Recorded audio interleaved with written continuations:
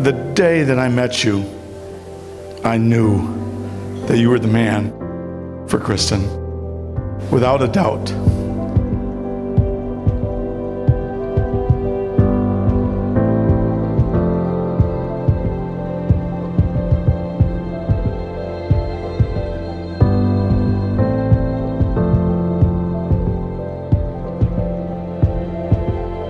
We all know what a privilege it is to be witness to a great love story.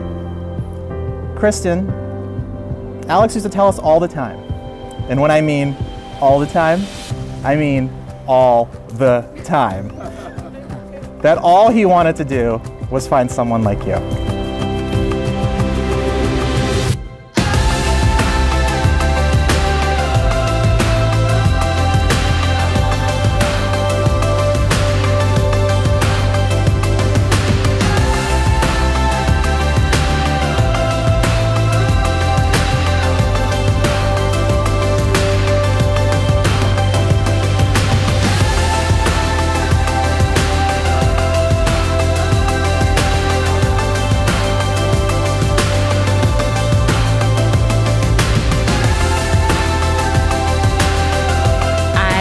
And Kristen are both Irish Catholic, so we have a lot of cousins.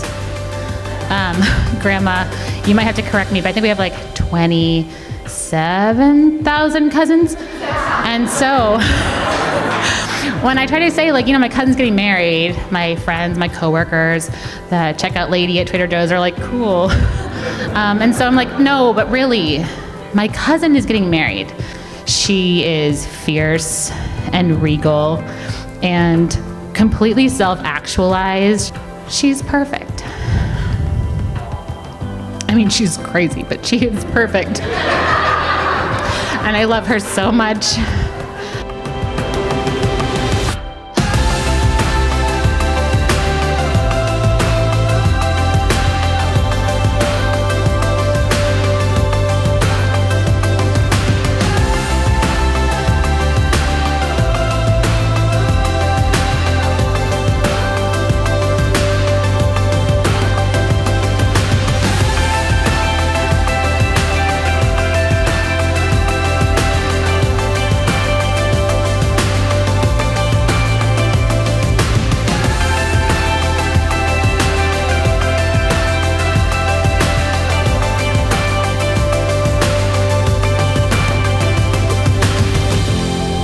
We made it!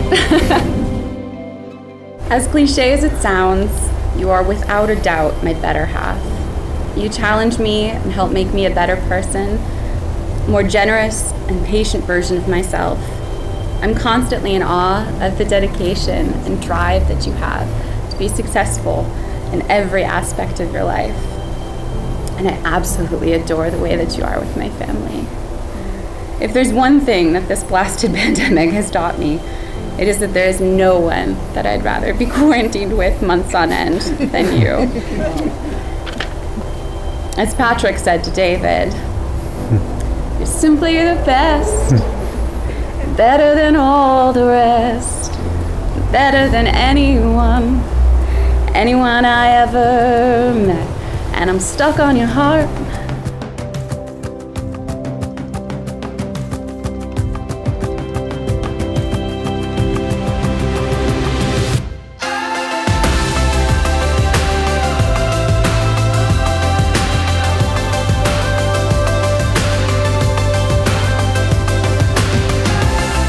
Kristen, as Travis said, I always wanted to be with someone exactly like you.